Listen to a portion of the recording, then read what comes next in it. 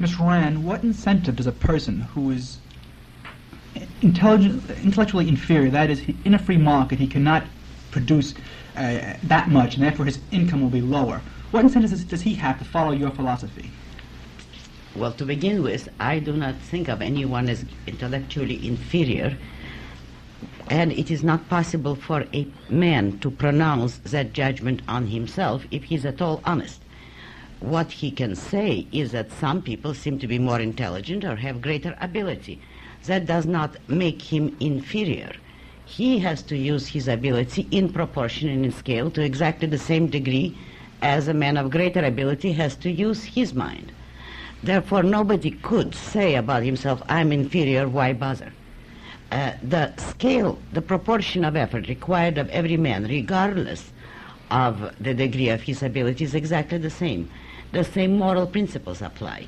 If a man has less abilities than some great creative genius, but he's an honest man who uses his mind, he will appreciate the geniuses more than any other type of man, because he will then realize that if someone is able to do more than he is, that someone will contribute to his knowledge and, in fact, to his standard of living. If a man cannot create a business for himself, and his own unaided effort will not produce very much, he can appreciate the fact that if he works as an employee for a man of great ability, he is getting the advantage created by that man's greater ability.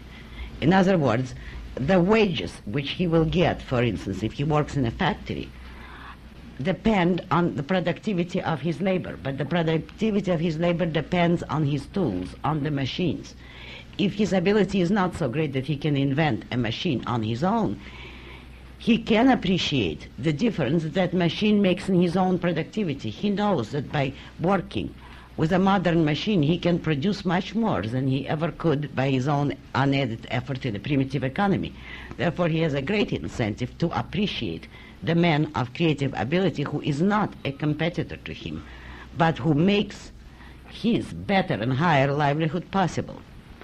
Now, what incentive would he have to follow my philosophy? Well, the same incentive as any man if he wants to live.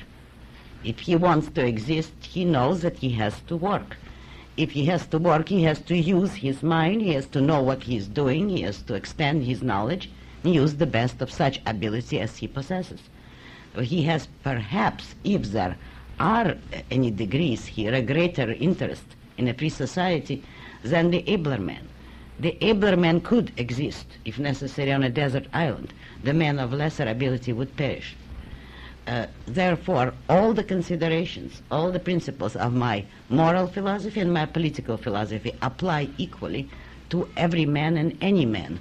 Ability, the degree of ability, has nothing to do with it.